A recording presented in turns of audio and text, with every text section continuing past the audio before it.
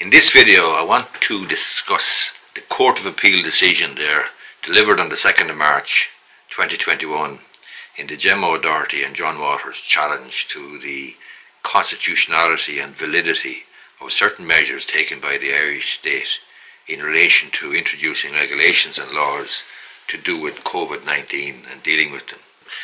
There is a YouTube video, a couple of YouTube videos on my channel which deal with the question of the High Court case brought by O'Doherty and Waters. But this one then is the Court of Appeal. They were thrown out of the High Court, as it were, insofar as it was held to be a case without merit. The High Court case was a judicial review procedure, and that was a mistake. And nevertheless, there's some interesting observations in the Court of Appeal decision which was issued there this week. First one, the Court of Appeal referred to the High Court decision addressing the question of whether an arguable case had been made out by O'Doherty and Waters. This is a low threshold, but a threshold nevertheless. In other words, in order to have a judicial review, they must make out that they have an arguable case. This is, as I say, a low threshold, but there is a threshold. Previously, Justice Charlton had commented in a 2015 case, any issue in law can be argued, but that's not the test. A point of law is only arguable within the meaning of the relevant decisions if it could, by the standards of a rational preliminary analysis, ultimately have a prospect of success. These comments were approved by the Court of Appeal in this case, and that is why they failed to get over this filtering process in order to have a judicial review hearing. Secondly, the Court of Appeal agreed with the High Court that the procedure followed by O'Doherty and Waters should have been by way of a plenary summons, not judicial review. If they had adopted the plenary procedure, they wouldn't have had to worry about the filtering process through which they had to go and which they essentially failed.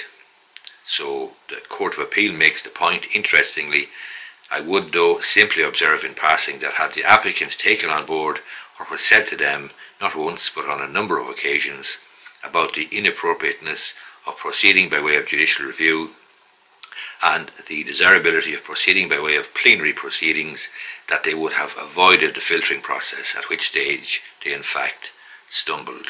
So here's the Court of Appeal telling O'Doherty and Waters that had they listened, they could have gone by way of plenary summons, not judicial review, and they wouldn't have got involved in this failure at getting over the filtering process involved in a judicial review.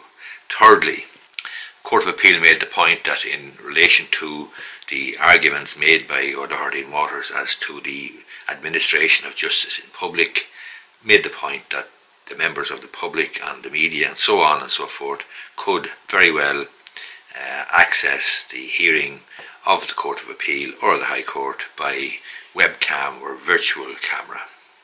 Obviously every courtroom has a physical limit, and in the current climate with the social distancing measures and so on, that was not possible, but there was no difficulty in accessing the justice, accessing as to how it was carried out by a virtual courtroom. Fourthly, the High Court held that no rights in the Constitution are absolute, and the applicants argued that the limitations of right and restrictions were disproportionate. But they had failed to put forward any evidence to support this assertion. In other words, the fact that the rights in the Constitution are not absolute, O'Doherty and Waters seem to accept. However, they claimed that they were disproportionate and the limitations on the rights and restrictions were disproportionate, but they didn't put forward any evidence. Fifthly, they argued that the statistics from the HSE were fraudulent. These are the statistics as to the number of people contracting the COVID-19 illness and passing away or dying as a consequence of it. The Court of Appeal found very telling the fact that the Irish statistics were no different from most other countries, and yet again O'Doherty and Waters had failed to put forward any evidence.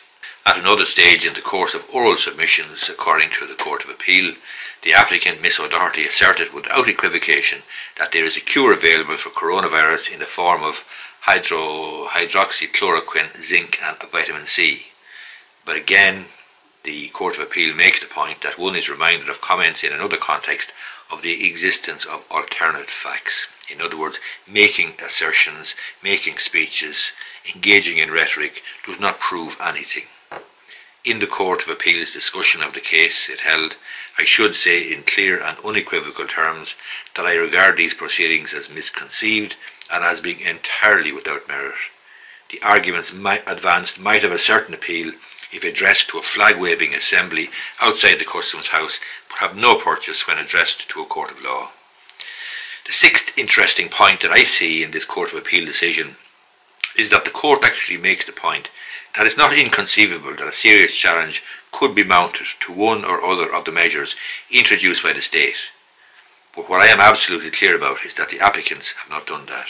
So the Court of Appeal did hold out some sort of prospect of a success in challenging one or other of the measures, but O'Doherty and Waters did not have the evidence, didn't put forward the evidence. The Court of Appeal recognised that the applicants were sincerely held, or the views of the applicants were sincerely held, but an individual disagreeing with government policy and legislation does not provide the basis for a constitutional challenge. The Court of Appeal said, bald assertions do not morph into anything more than that merely because the assertions are couched in strong or indeed extravagant language. For my part, I must make it clear that I am afraid that the arguments advanced by the applicants in the High Court and before the Court of Appeal involve arguments that might possibly have a place in the political arena, though that is far from saying that they would carry the day there or would have significant support there, but they're quite out of place in a court of law. 8. The political tone of the applicants' assertions are evident in their affidavits and oral submissions.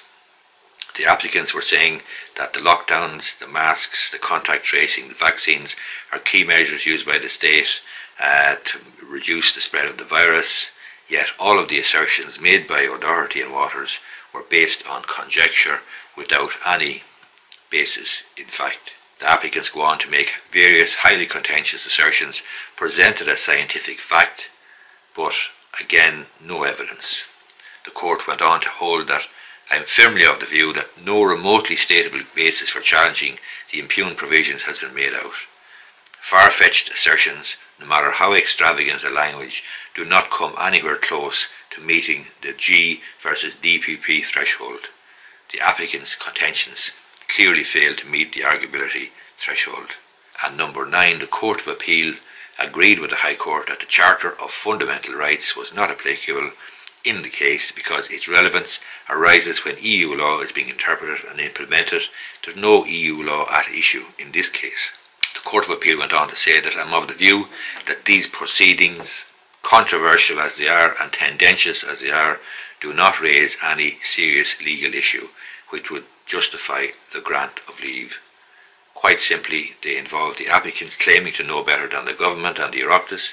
They dismiss the advice available to the government, whether internal or international.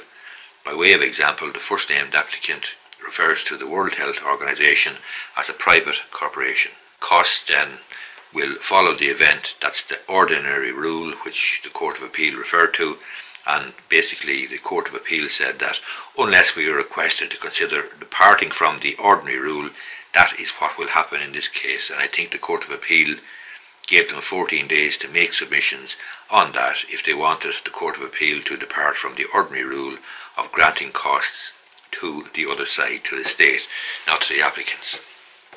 So all in all, to put it at its mildest, to put it at its simplest, this is a case, according to the High Court and according to the Court of Appeal, without merit. It's a case without evidence, it's a case without facts, it's a case that's full of extravagant language and high-flown rhetoric, but no evidence, no data, no medical science, and it is bound to fail.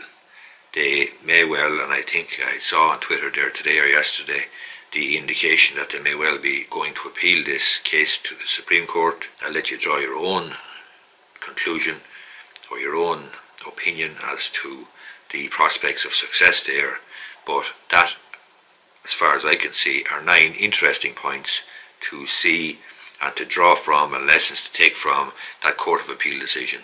There's a blog post on my website, businessandlegal.ie, and that blog post also contains the full, or a link to the full decision of the Court of Appeal. It's worth having a look at, especially if you're interested in law, especially if you're interested in differentiating between the law and politics.